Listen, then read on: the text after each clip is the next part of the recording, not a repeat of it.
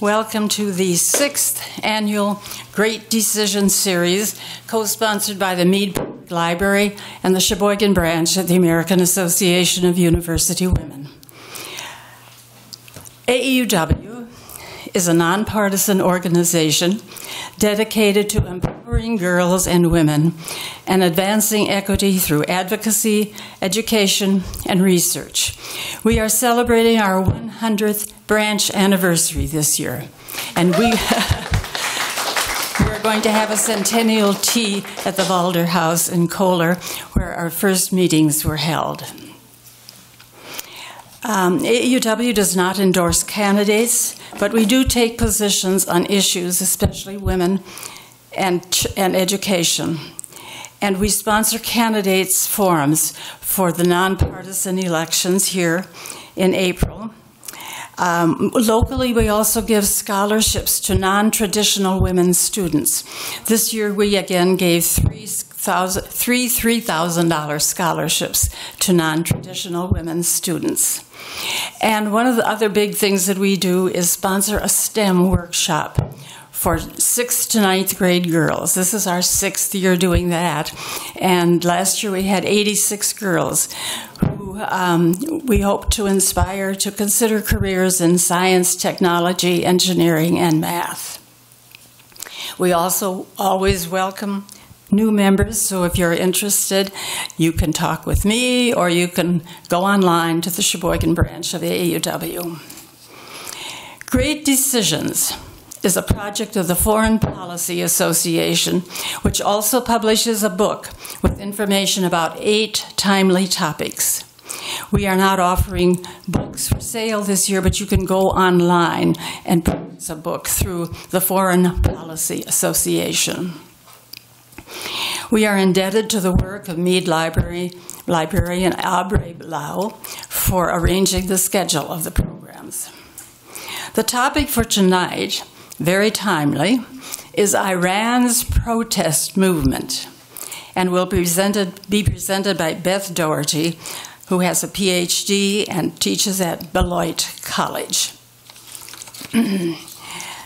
Beth Dougherty is Manager Professor of International Relations and Professor of Political Science at Beloit College. She received her MA and PhD in Foreign Affairs from the University of Virginia. Since joining the Beloit faculty in 1996, she has taught a broad range of international politics courses, including U.S. foreign policy in the Middle East, the politics of mass killing, human rights, and nationalism and ethnic conflict. She has received both campus and national awards for innovative teaching. Her main research interests are transitional justice, focusing on the cases of Iraq, Sierra Leone, and Bosnia, human rights, and Iraq policies. Dr. Dougherty will speak for about 45 minutes, after which we will have a question and answer period. And we need to be out of this room by 8 o'clock.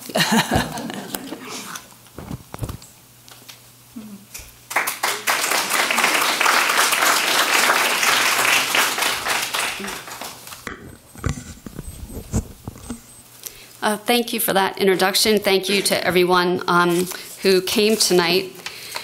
So 1 year ago, almost to the day, Mahsa Amini, a young Kurdish woman in Iran, died in the hospital 3 days after she had been admitted.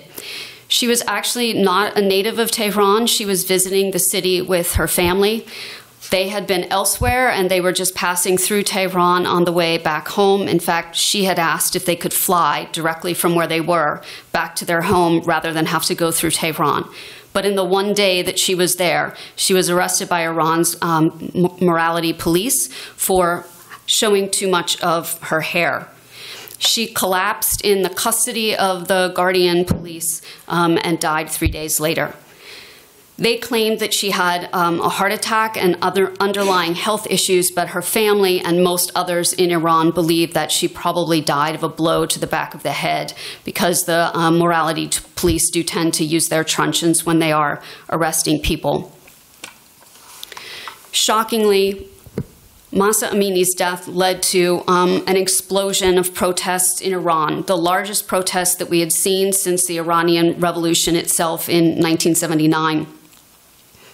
So what I want to consider tonight are the factors that are contributing to the Iranian regime's crisis of legitimacy. These are all interconnected, and they threaten the regime's survival. It's already clear that the regime has lost its legitimacy with many in Iran. Most rounds of protests in this most recent wave have also included the so-called reformers within their slogans. So they're basically angry at the entire establishment for failing to deliver on promises and for the repression and violations of civil and political rights that are so typical. This has left the regime with nothing but repression and violence as its only option, because the hardline members of the regime are simply not open to the issue of reform. In some ways, it's ironic because this is very reminiscent of the last days of the Shah's regime, because at a certain point, those protests went from calling for constitutional reforms to calling for death to the Shah. That transition happened in Iran in late 2017 when protesters began chanting for the overthrow of the Islamic Republic. So the four crises that I want to consider: demography, political repression, socioeconomic grievances, and environmental problems. And then I want to go through the several rounds of protests that have taken place in Iran in recent years and sort of point out the different social bases for these protests, the reasons why they're protesting, etc. So Iran's political structure is a combination of elected offices. So the parliament is actually elected, so is the presidency. Everything else is appointed. And at the top of the political structure is the so-called faqih, the supreme leader, who is Ayatollah Ali Khamenei. He succeeded Ayatollah Khomeini when Khomeini passed away. He is a hardliner. He is considered to be extremely close to the Iranian Revolutionary Guard Corps. Right? Iran has a dual military structure. It has a regular army, like Navy, Air Force, but it also has the Revolutionary Guard, the Basij, which is a paramilitary force, and the Morality Police. And actually, the Revolutionary Guard Corps has more power than the regular military does in Iran. But Khamenei is well known to be closely tied in with the leadership of the Iranian Revolutionary Guard Corps. Nothing can happen in Iran unless the supreme leader allows it to happen. The current president, Ibrahim Raisi, is also a hardliner. In fact, in an earlier stage, when he was a deputy prosecutor in Tehran, he was one of the 4 judges that held show trials of political prisoners when thousands, literally thousands of political prisoners were executed. They basically just emptied out the jails in 1989.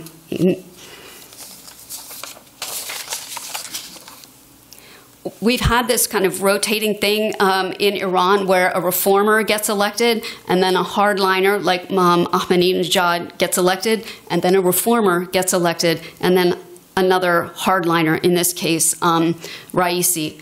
But what we've seen is that people are not going out to vote in nearly the numbers that they once did. In the June 2021 presidential election, when Raisi was elected, it was the lowest turnout for a presidential election in Iran since the revolution. And it suggests that people are beginning to believe that voting is not, like for Majlis and for president, that is just simply not going to be enough to be able to bring about real change. There is going to be an election in Iran in 2024. And so that may give us more of a sense if voter turnout rebounds, then there may be a possibility that the efforts at reform could get channeled that way. But if we continue on this downward trend of very low voter turnout, again, it just underscores the degree to which the regime has lost its legitimacy. So the Revolutionary Guard Corps is basically there as the ideological guardian of the revolution. And the Basij is a volunteer force. They are heavily indoctrinated. So a lot of young men will join because it's a way to get a job, and youth unemployment in Iran is very high. But once they are in, again, it's intense indoctrination, and it's kind of like a feeder to send people into the Iranian Revolutionary Guard Corps. So the first of the four crises that I want to consider is demography. There are concerns that by 2050, Iran will be the oldest country in the Middle East. 30% of its population will be over the age of 60. But the current demographic challenge that the Iranians are facing is coming from Gen Z. Gen Z is in the green. Those are individuals who are between 10 and 24 years of age. It's close to 20% of the overall population. In 2019, almost 47% of Iran's population was under the age of 30. And that is significant because anybody who is under the age of 45 was born after the Iranian Revolution and the establishment of the Islamic Republic. They have no memory of the Shah. They have no memory of the founding of the Republic. This population wants jobs. They want political freedom. They want more freedom in general.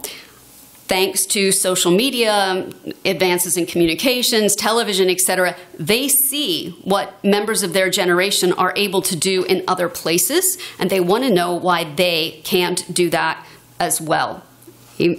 So the other piece to this is, with this large young population, the regime is going to have to be able to provide jobs for them, but unemployment, especially for university graduates, is especially high in Iran, and the regime has not really shown itself able to produce the kinds of jobs that will be necessary to help make this generation feel like they have any kind of stake in the system.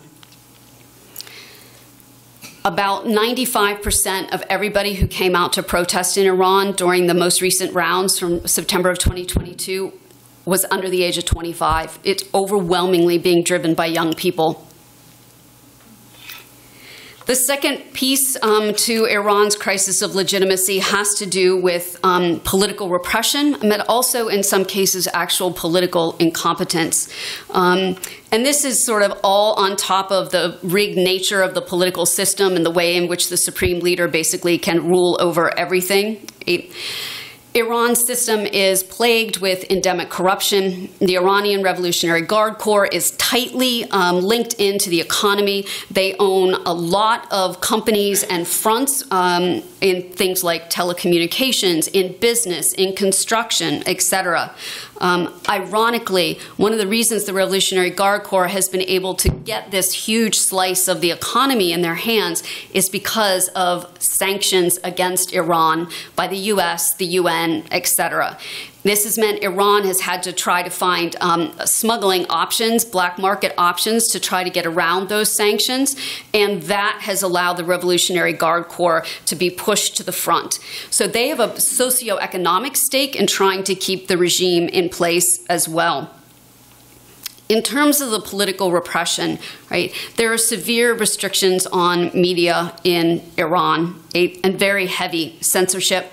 The hardliners control the state broadcasting company, and satellite dishes are banned. They have used force to crush protests, and not just tear gas and water cannons, but repeatedly have used live ammunition against unarmed civilian protesters. Labor unions are banned. Human rights and democracy activists and organizations have been harassed, jailed, tortured. The judiciary is used in a variety of ways to try to silence the opposition, things like vague laws, show trials, long sentences. Oftentimes people are arrested, but then they're held without charge for long periods of time. Prison conditions in Iran are awful, especially in Evin prison outside of Tehran. many of the Americans that were just released in the swap with the Iranians were being held in Evin prison, and the administration said that was one of the reasons why they wanted to get these people out. Conditions are so bad there. There's overcrowding, there's ill treatment, there's torture, especially for human rights and democracy activists. Oftentimes they are denied access to proper medical care, etc. Iran is second only to China in terms of the number of executions that it's carried out. There is discrimination and underdevelopment of minority regions, Kurdistan, Baluchistan in the south, and Khuzestan province. Right? And women obviously do not have equal rights in Iran. Much of the focus now has become about the issue of hijab and the compulsory covering of your hair when you go out in public. A third issue that Iran struggles with is socioeconomic grievances. Part of this has to do with sanctions. I mean, prior to Russia's invasion of Ukraine, Iran was the most sanctioned country in the world. And these are multifaceted. So some are for human rights violations. Some of them have to do with its ballistic missile program. Some of them have to do with interference in other countries. Some of them have to do with their nuclear program. And many of the sanctions go back 30 years, like in the United States, et cetera. So very heavily sanctioned. And as I said, this has allowed the Revolutionary Guard Corps to take a substantial portion of the economy under its control. Many Iranians find themselves in situations of economic precarity, despite the promises of the revolution that it was going to take care of the marginalized, etc. There has been economic growth in Iran. So the blue is showing growth up, the red is showing negative growth. But despite that, the problem has become that the growth is highly inequitable. So a small slice of society is benefiting from this. Regime supporters, members of the Revolutionary Guard Corps, people connected to the supreme leader, they have seen themselves do well in Iran, while the vast majority of the population remains impoverished. There's been a great deal of inflation in Iran. It's actually fallen off in July of 2023 to only about 40%, right? We think we have issues with inflation. And this has been especially felt in the prices for key staples for Persian cooking, which would include eggs, onions, and tomatoes. The prices for those things have gone up by 50% in some cases. The currency in Iran has also been tanking. This is at least partially the responsibility of the sanctions. And you have high levels of unemployment, as I said, especially for youth, women, and minorities. It reports a 15% unemployment rate among young professionals and a 19% rate among those in the ages of 15 to 24. And of course, the likelihood is that the actual numbers are much higher than what the regime is reporting. This is one of the world's highest unemployment rates for university graduates. There are no labor protections in Iran, and the estimate is that about 50% of the Iranian workforce is in irregular employment, which means they get paid irregularly, often not on time. There's little protection for them from exploitation. There's really no social safety net for them if they get hurt. You have significant migration that is being driven from regions outside of Tehran towards the capital that is the result of environmental degradation. There is anger at the regime over its failure to bring prosperity to ordinary people. Right? The fact that ordinary people find themselves growing more and more impoverished helps explain at least some of the explosion of anger that we see that starts in late 2017. A fourth major crisis that the regime is facing is actually environmental. And this is sort of interesting because your assumption is immediately, oh, it's all climate change.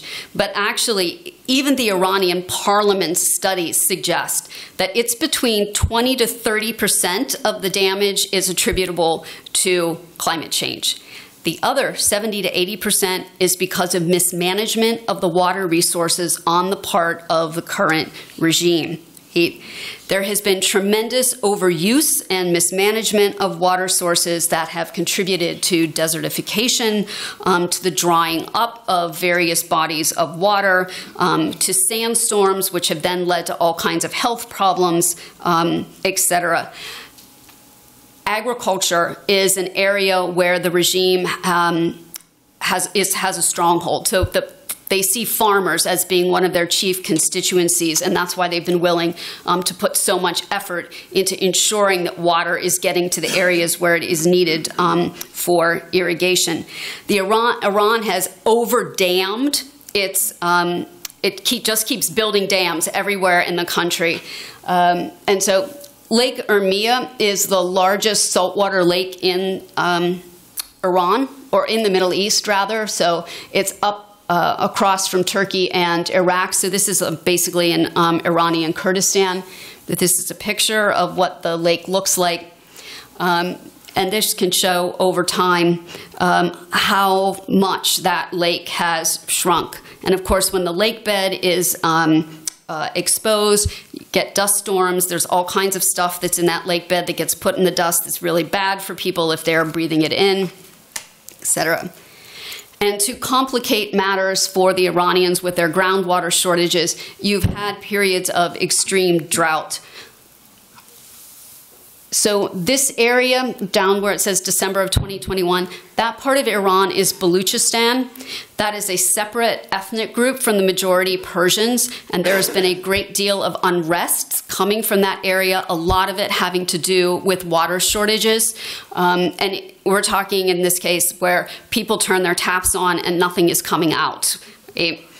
Or they have to buy bottled water because the water they have access to is too salty for them to be able to drink. Abadan and Khorramshahr, this area is in Khuzestan province.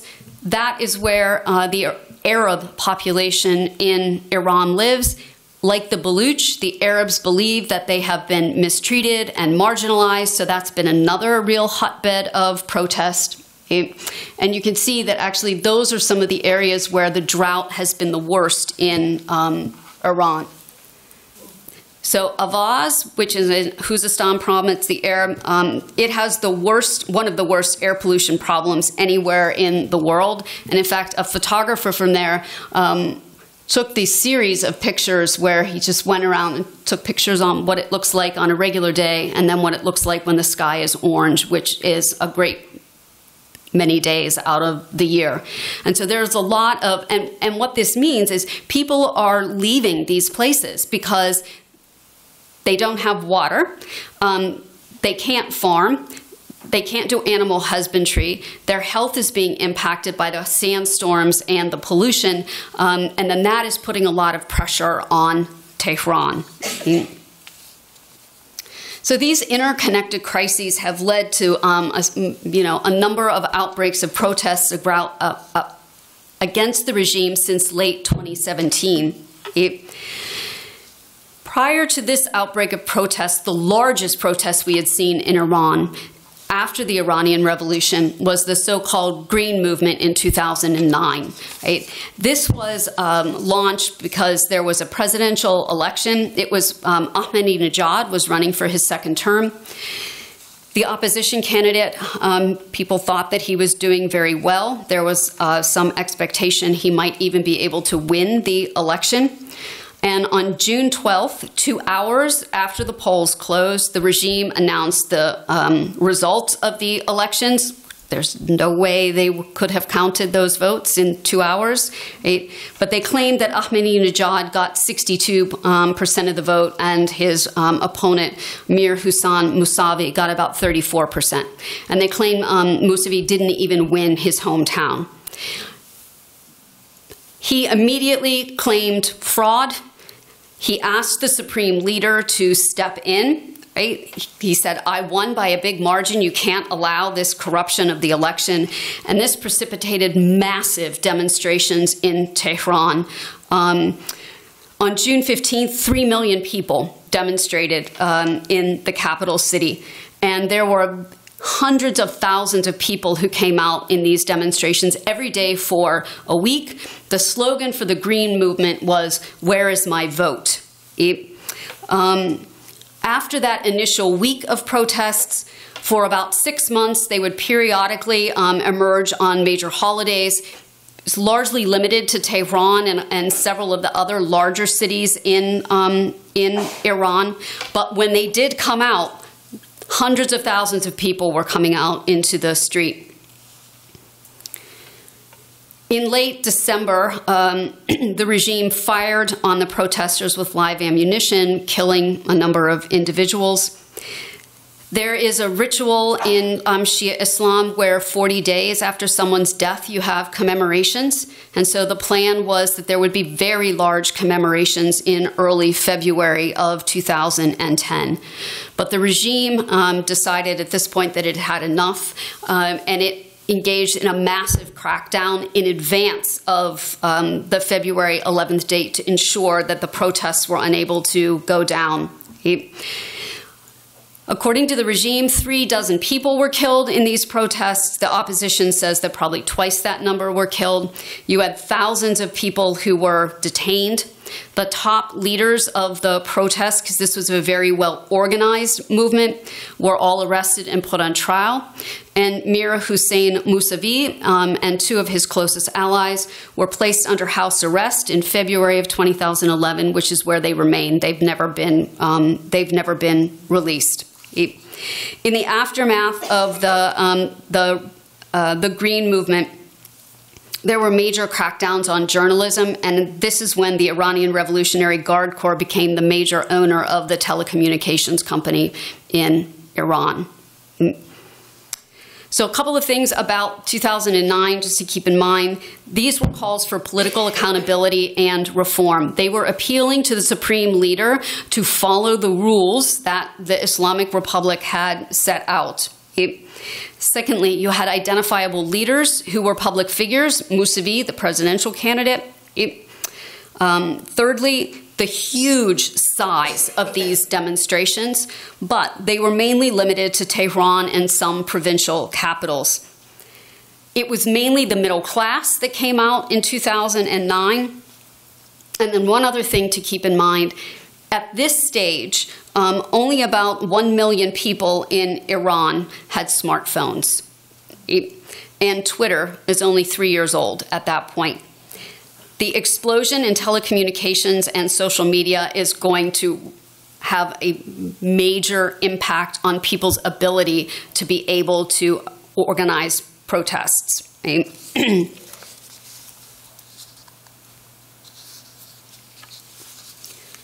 So after the regime suppressed the Green Movement, it was relatively quiet in Iran. And then suddenly, at the end of December of 2017, you had a massive wave of protests emerge. They were sparked by the 50% rise in the price of eggs in a little over a week, following on a year in which the price of food staples had risen by 50%.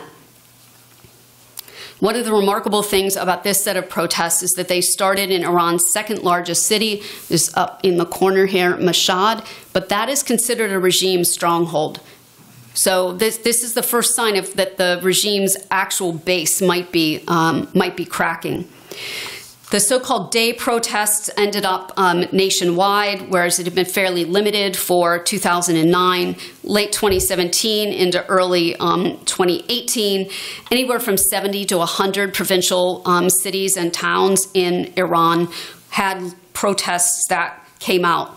The rapid diffusion of the protests across the country was the result of the fact that 40 million Iranians were on an app called Telegram, which allowed them to very easily, for example, people were using the same slogans in city after city. So that's suggesting that, you know, social media had a big role to play in helping all of this take place. Other reason why the day protests are important is because the slogans at this point are much more radical than what we heard in 2009. At this point, people are now targeting the entire regime. They are calling for economic justice, and they are actually linking Iran's regional policies to its domestic shortcomings. So, for example, chants that complained about the fact that Iran was involved in Syria, but children were going hungry in Iran. Right? And of course, it's the Iranian Revolutionary Guard Corps that's largely responsible for things like involvement in Syria and other places. So this was also kind of a hit at the Revolutionary Guard Corps. The social base of the day protests was different than what we had seen in 2009. This time, it was mainly the alienated lower socioeconomic classes that went out into the streets. The youth, lower middle class, students, pensioners. I mean, this is a class base that is largely, previously had been considered to be the regime's base. Whereas 2009 had been huge protests, but only occasionally, this was smaller protests, but everywhere. So some of these protests would only have a few hundred people. Others would have tens of thousands of people who went out into the streets. You also had violence by both protesters and counter-demonstrators, and deaths and attacks on police, which is what the different color-coded things are trying to show on this map. Once again, the regime cracked down heavily, right? And actually it's the repression really that did bring this round of protests to an end. They sent the Revolutionary Guard Corps into the minority areas of Iran, and that really frightened people. And so that's kind of why this round of protests tamps down. There were at least 21 people that were killed, because again, the regime oftentimes will use live ammunition. About 5,000 people were detained. The regime banned Telegram for a little period of time, and so by early, first week, second week of January of 2018, the day protests had died down. But while they were happening, we had a different kind of protest that emerges. And that is in December of 2017, Vida Mohavedeh was the first known person to publicly protest by taking her hijab off in Tehran, right? So she stood on like a utility box, she took her headscarf up and she held it up and she just stood there. These became known as White Wednesday protests. Young women in Iran would publicly go out, take off their headscarves, hold it up, take pictures of themselves. This would then spread on social media. So this gets a lot of movement. The regime tries to arrest people who do this.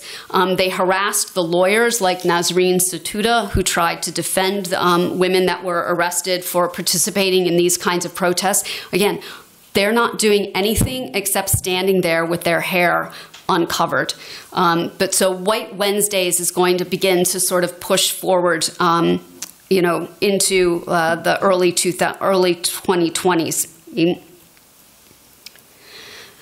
So the regime only had a little bit of respite because about 2 years after the day protests broke out, another round of protests broke out in 2019. These were sparked by a tripling of fuel prices. So the 2017, 2018, 2019 protests, these are all over socioeconomic grievances. These protests were much larger than the day protests had been. They spread to over 100 cities and towns. So again, that diffusion outside of the capital. They lasted about a week, but the regime engaged in a ferocious crackdown, even worse than what they had done during the day protests. At least 321 people were killed. Some people in the Iranian opposition claim that the number could be over 1,000 individuals. Iran actually shut down internet access to the whole country for a week to try to prevent people from being able to share details about protests or slogans, etc. You You also, in this town, had thousands of people that were arrested. You have a different set of protests that begin in 2021 that are all about access to water. And so in Khuzestan province, there were mass deaths of livestock because of thirst, right? The rivers and the wetlands in the areas had dried up, and you had whole villages in the area that were without running water. This was an area where the drought was particularly intense. And so this brought people in Khuzestan, first in Avaz, and then it spread across Khuzestan, and then it actually went national. So you had protests in places like Tehran in support of the people that were protesting water in Khuzestan. This time the regime was a little bit more careful. They only engaged in a partial internet blackout. They realized actually that completely cutting the internet off for a week wasn't just going to stop ordinary people from using the internet, but businesses, etc., were also blocked from using the internet, and that had bad economic consequences. The water issue has led to these kinds of sporadic protests in different parts of the country. This one is from November of 2021 in Isfahan, which is a city in the center of Iran. They're protesting on the dry riverbed, right? So again, just trying to make this point that the regime's water policies aren't working. This protest was just this past summer, July 31st. And so again, many of these are going to be on a smaller scale, but there's a persistence about this that's really notable. And that brings us to the protest that started last year in September of 2022. In many ways, it's remarkable that Mahsa Amini was able to spark this kind of response because she is a double minority. She's a Sunni and she's a Kurd. So both ethnically and religiously, she's not part of the majority. But her death, there was a journalist who snuck into the hospital and was able to snap a picture of her in her hospital bed. She's on life support, and you can see that there's blood that's coming from her mouth and from her ears, which again is why people think that she had a head injury that led to her death. That picture went viral. Her death resonated across ethnic lines in Iran, across class lines, across sectarian lines, and across the urban-rural divide, right? It was an absolute explosion of anger. It quickly spread to all the major cities and to many small towns in Iran. You had protests, you had strikes, you had small-scale shop closures to show their discontent. Probably 200 cities and towns at one point or another had a protest that was linked to the Mahsa Amini's death. This round of protests was wider geographically and socially than any of the earlier rounds of protests. One of the things that had prevented the day protests in 2017, 2018 from going any further was it was the lower middle class that went out into the streets. The middle class, which had gone out in 2009, did not join them. Partially that may be because of fears of repression. They saw what happened in 2009. Some people were worried about the destabilization that could come from massive, wide-scale protests. And the example of Syria was often raised that, you know, if you went out and protested against the government, you would end up like Syria, right? In just a collapse of authority, civil war, etc. So the middle class didn't go out 2017 and 2018, but they have gone out in 2022. Another remarkable fact about this set of protests is that they were sparked and led by women, which is absolutely unprecedented, right? This unity between men and women was really striking. The youth of the protesters is striking. Again, nearly everyone who participated is under the age of 25. And what you saw were lots of things like up in the far corner, schoolgirls, right? Taking their hijab off at school, photographing themselves, shouting insult at a picture of Ayatollah Khamenei in their classrooms. There's one video that went viral where a bunch of schoolgirls were having a rally in the courtyard of their school. The administration's trying to get them back into the building, and a man from the local government came into that courtyard and tried to quiet the girls down. And they drove him from the courtyard chanting shame at him. And again, this went viral because you can see he rapidly makes the calculation that it's probably not a good idea for him to stay there. And so he leaves. So even young girls are involved in these protests in different sorts of ways. Whereas 2009's protests were large and organized, these have been more widespread, but more sporadic and oftentimes smaller. So sometimes the protests may only be held for 15 minutes, right? A couple of dozen people, right? But they are still going out and chanting anti-regime slogans. These were much more sustained than the earlier rounds of protests, the day protests and the ones in 2019. Each of those episodes only lasted a week or two. These protests continued on into early 2023. And it's only because, again, of ferocious crackdown that the protests sort of have dissipated. 2009 had organized leadership. This is a leaderless protest movement. Young people are organizing on social media. They're organizing with friend groups and family groups, and that's how this whole thing is happening. But there isn't one particular person or set of people that the regime can arrest to try to stop this.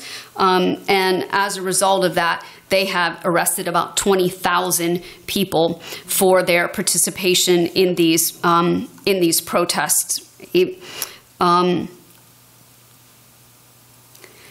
So the regime eventually was able to get a handle on the protests because they executed, one other thing I should mention. So cutting your hair is a sign of mourning in Shia Islam, and that's another thing you've seen people do at protests, take off their hijab, and then they just cut off their hair and hold it up to the crowd. A lot of women in areas where you have a lot of Iranian exiles in Europe and in the United States and just other people in solidarity with activists there have been doing the same thing. And again, social media allows people to see what's happening in other places and to know that they have this kind of support. This is one of the most iconic photos of the 2022 protests. This is in Kurdistan. People are going to the grave where Mahsa Amini was buried. But what the regime did that finally kind of stopped the protests in February was they began executing people. So these 4 young men were all executed by the regime in December and January. The young man at the far end, his body was actually publicly displayed after he was dead. I mean, the message could not have been clearer to individuals. At least 100 people have gotten death sentences from the regime for their participation in these protests. And so it dampened the protests themselves, but it hasn't ended people's defiance. Right? So these are small protests that were held on the 40th day of the executions of these young men. They took place in multiple places. So this one is taking place in Zahedan, which is over here towards the border with Afghanistan.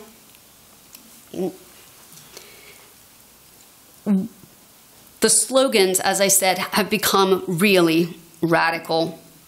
So among the things that people have been chanting since the end of 2017, death to the dictator. Mullahs get lost, right? The international or the Revolutionary Guard Corps are traitors.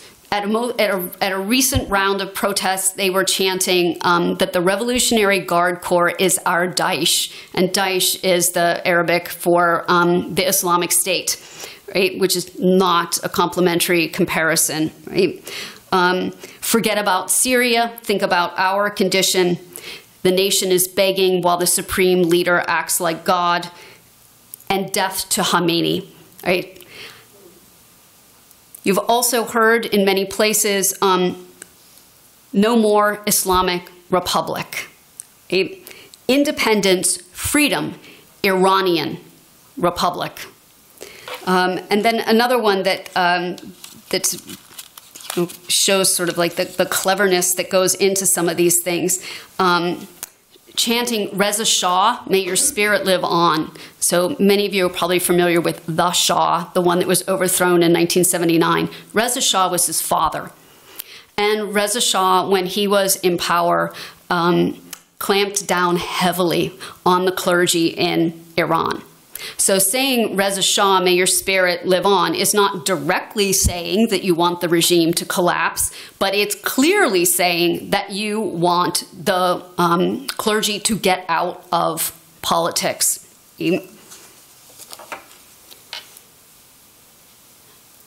While the protests were still really kind of at their height in late November of 2022, you suddenly had these reports of schoolgirl poisonings that, and this has happened all over the country. They estimate nearly all of Iran's provinces that this has happened, and at least 100 schools. Hundreds of girls have been hospitalized as a result of this. The stories are all very similar. The girls say that, there's suspicious smells before they feel sick. They smell like rotten fish or rotten oranges or diesel fuel. They have the symptoms, headaches, heart palpitations, lethargy, nausea. Some of them have temporary paralysis. And so this has been happening in place after place after place. And their parents have been coming out repeatedly to protest against the fact that the regime did nothing. So the first round, when in November 30th, the very first set of the schoolgirl poisonings, the Interior Ministry said that they had collected suspicious samples, but then nothing else was ever heard of that. The regime has told families, doctors, medical staff that they are not permitted to talk about what happened. The journalist in the city of Qom, where the first attack was done, who was investigating this, was then arrested. But the fact that it keeps happening and that the regime hasn't shown much interest in this means most people in Iran believe that the regime is responsible for this, and that this is an effort to punish schoolgirls for participating in the protests. They're a key demographic of this, and so this is a way to try to undermine that. The regime was finally forced to say something about this in March of this year, but their reactions have been really contradictory. So on one hand, the Ayatollah Khomeini has said, if it was deliberate, the culprits should face death. On the other hand, other high-ranking Iranian officials have said 90% of the cases are stress-related. They said the girls just want to skip school, or the girls are stressed because they don't want to take exams, right? And that kind of dismissive attitude only making people's parents angrier about what is happening. So just 3 days ago was the first anniversary. There was a lot of expectation, concern that there would be another round of protests, that people were going to come out to commemorate this. But the regime also knew that the one-year anniversary was going to be important, and they have been taking steps to ensure that people did not come back out again. So as a result of these protests, they had withdrawn the morality police from the streets, or at least they told them not to interfere with anyone. But at the beginning of July of this year, the morality police have suddenly begun to show up on streets in Iran again. A draft bill has been submitted to the Iranian parliament this fall, or rather the vote will be this fall. It was submitted in May. It would reclassify failure to properly wear your hijab to a crime punishable by a 5 to 10 year prison sentence or an $8,500 fine, which is just absolutely beyond the means of most Iranian families.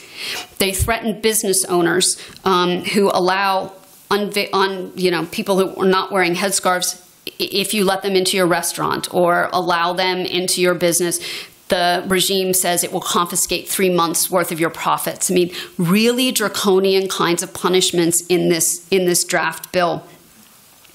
In fact, the Majlis recognizes that this is not a popular stand because they decided that they're going to debate the bill behind closed doors rather than on open debate on the floor of the Majlis, which you would typically have with this kind of legislation. And then the last piece of this was, starting in July, they began arresting well-known human rights activists. They started arresting or calling in for interrogation members of families of young people who had died in the uprisings. And so there about 500 people at least died during the rounds of protests that started in September of 2022. Mahsa Amini's uncle was called in by the regime. Right? So they're sending the signals that they did not want there to be any protests that broke out again. And they're starting to try to insist that women wear their headscarves. But many people, many women have decided they are not going to comply with this. So you see open defiance every day on the streets in Iran of women just walking around without headscarves on, right? Mothers who decide that they're going to take their headscarf off in solidarity with their daughters, for example. And so the slogan of this latest round of protests has been women, life, and freedom. So this is a brave young generation in Iran, which is literally risking their lives to try to assert that they want civil and political liberties. It's clear the regime knows repression is probably the only way that it can stay in power, given these interlocking crises of legitimacy that it has been facing over the last number of years. And it's really hard to see change coming. Right? Everything looks like it's going to stay forever until it doesn't. Right? No one thought the Soviet Union was going to collapse. Right? Hosni Mubarak did not think that he was going to be driven out of power in 17 days by a bunch of crowds in Cairo. And so while the regime looks like it has managed to sustain itself through this latest round of protests, the cracks are opening. When and how that final fracturing will take place, I think no one can really predict something like that. But it's clear that this younger generation is more fearless than older generations and much less willing to accept the conditions of life as they currently stand in the Islamic Republic. And so I would be happy to take any questions that anyone has. I think there's a microphone.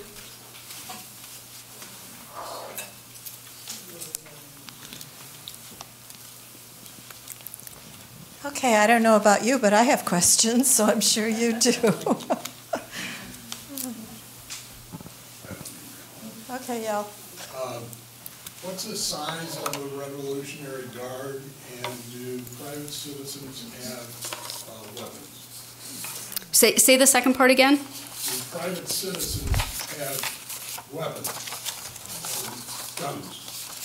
So farmers might have guns, but I mean, not like, right, exactly, yeah. The size of the Revolutionary Guard Corps, it's about 125,000 people that are in that. It reports directly to the supreme leader. Right? There is compulsory conscription in Iran. All men over the age of 19 are supposed to spend 2 years in the military, and they do. Some of them go to the regular military, but some people who are conscripted will be sent into the Republican Guard.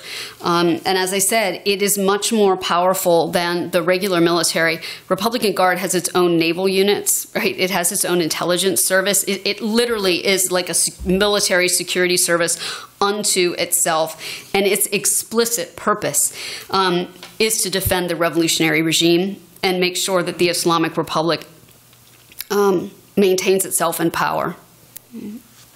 Have you ever been to that country? No, and I would suggest American citizens not travel to Iran. What kind of an impact the recent news about the prison exchange and the freeing up of billions of dollars, what kind of impact would that have on these people?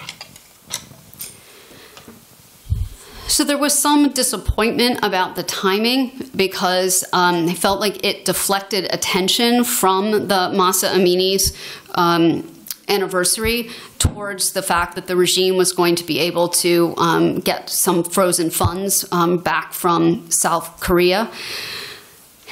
It doesn't appear that the timing so close to her death was actually intentional, because a lot of it had to do with really complicated maneuvers where they were moving, like the money was in South Korean banks. It had to be taken from South Korean currency, translated into something else, transferred into bank accounts in Qatar.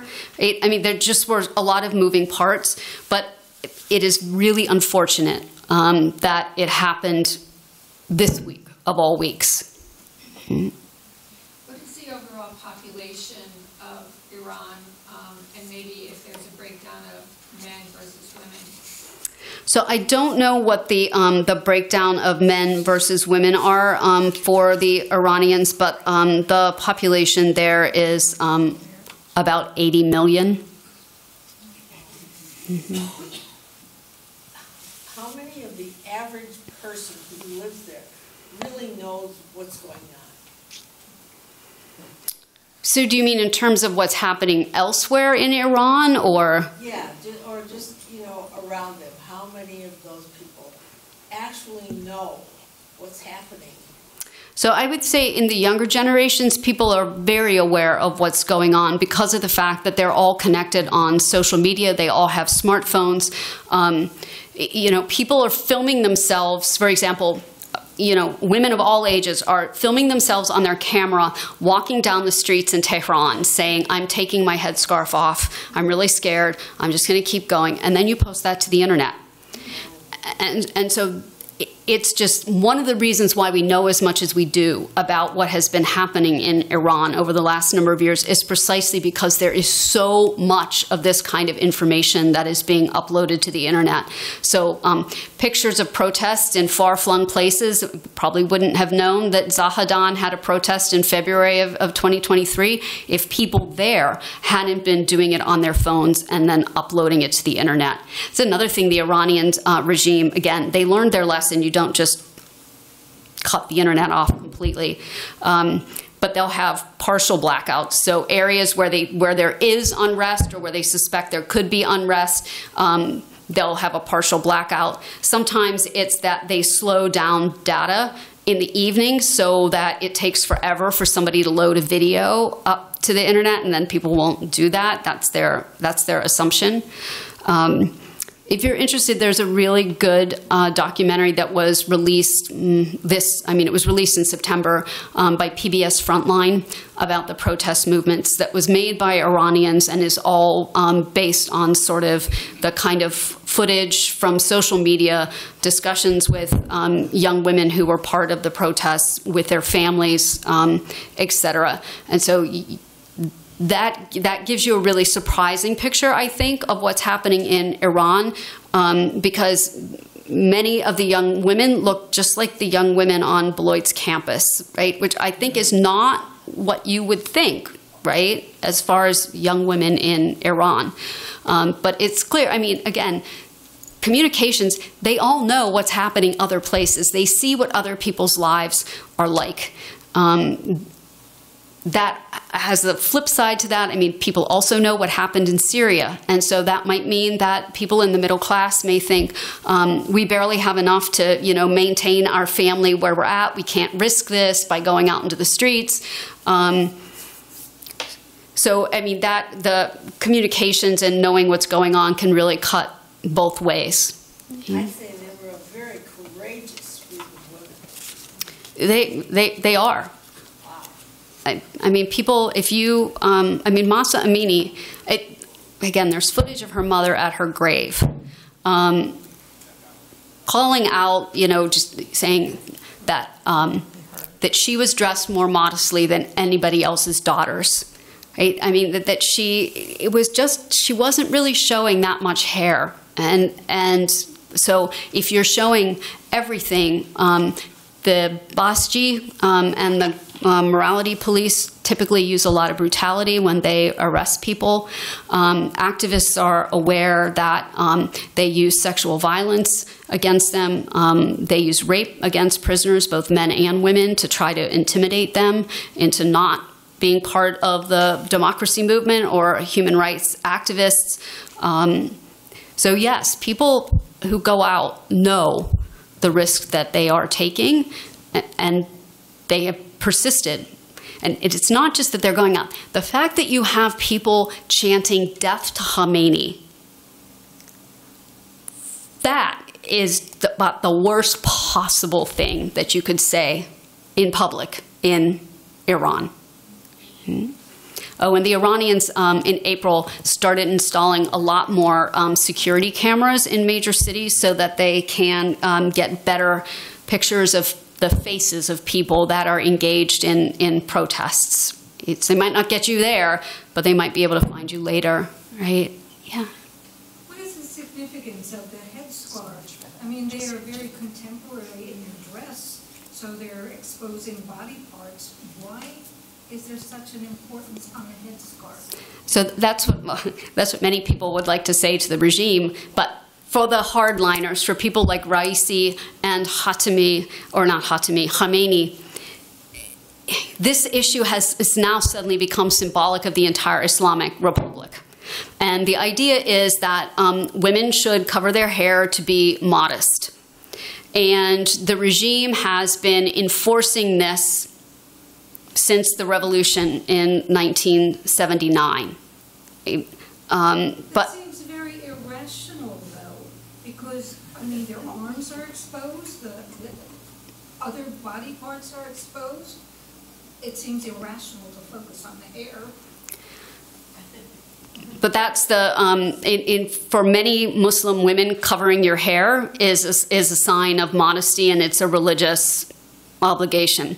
The issue is, of course, that there are lots of different kinds of Islamic dress. Depending on what country you're in, depends on what it looks like. How people wear their headscarves is different in Turkey than it is in Iran, and it's different in Iran than it is in other places in the Arab world. But the regime has just fixated on this as a sign of the legitimacy of the entire proposition. They could have kind of backed off of this, but the hardliners are not willing to give an inch. So it's a submission of women. That's a large part of it, yes. So we have a question back here.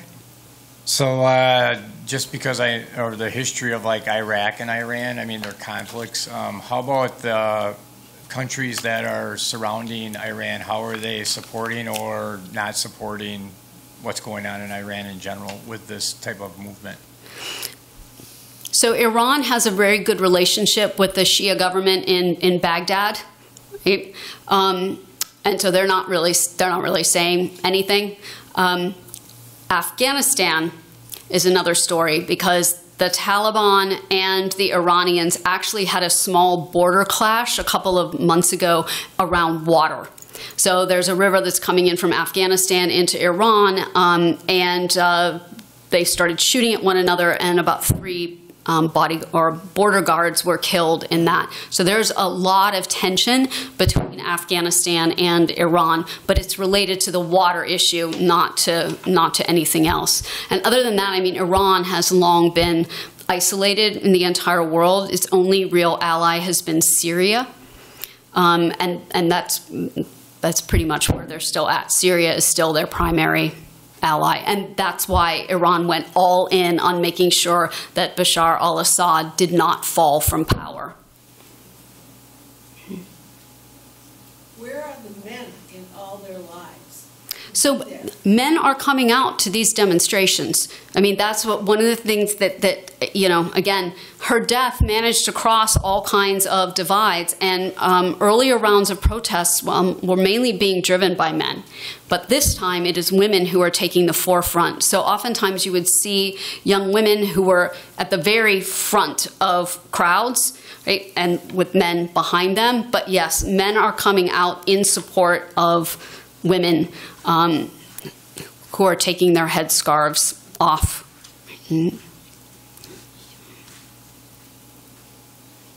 Are all people allowed to go to school, rich or poor? And how many years do they have to go to school? So it's a highly educated population. You have a significant percentage of the population, for example, that's gone to university. And I mean, that's what one of the problems is. They haven't been able to create the kinds of jobs that are commensurate with young people coming out with university degrees. So it is, I mean, the regime would like there to be more sex segregation in schools. And so there are some universities that only take women and some that only take men, for example, but women can go all the way to the highest levels of education. That's not being restricted. It's not like it is in Afghanistan. Do they start early the way we do with kindergarten and first? Yes. Yep. Universal free primary education.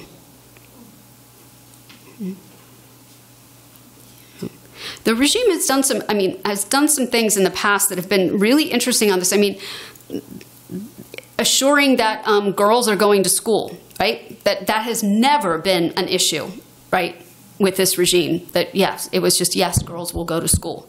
When Iran had just an exploding population, the regime recognized how much pressure that was going to put on their resources, and so they actually implemented a really effective public program for family planning, which again is not what you would think of when you think of Iran, but it was a model that was used in many other places, and they were actually too successful from the perspective of the regime, because now the average number of children per Iranian woman is 1.7. Replacement rate is 2.1. So that's why Iran is facing, by 2050, having a population where 30% of it is over the age of 60. Right? So, you know, the regime has made some changes that you would think are surprising, given its sort of fundamentalist bent. What's the core of their economic system? Jobs and things? So oil is a big part of the economy, natural gas, and then agriculture. That's been an important base for the regime, but that is really being threatened by mismanagement of water and then climate change related kinds of issues. There was some place in Iran this past summer where it was 150 degrees. And so, I mean, that's past the limit at which the human body can actually regulate its own temperature. And that's what they're saying. There are areas in Iran which are they're among the places where you would have to be the most worried that temperatures would get so hot that people would no longer be able to live in those places. And then you add the water crisis on top of that. So I've been reading about the billions of dollars that has just been released. And on one side, I hear that it's only for humanitarian purposes. And on the other hand, the regime is saying, no, we can do whatever we like with it.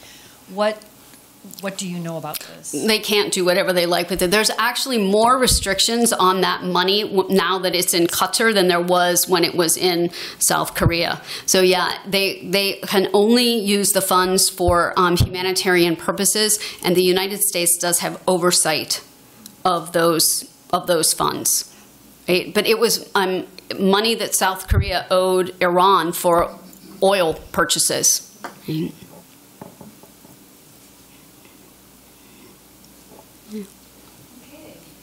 Thank you. Right. Thank you very much. Thank you.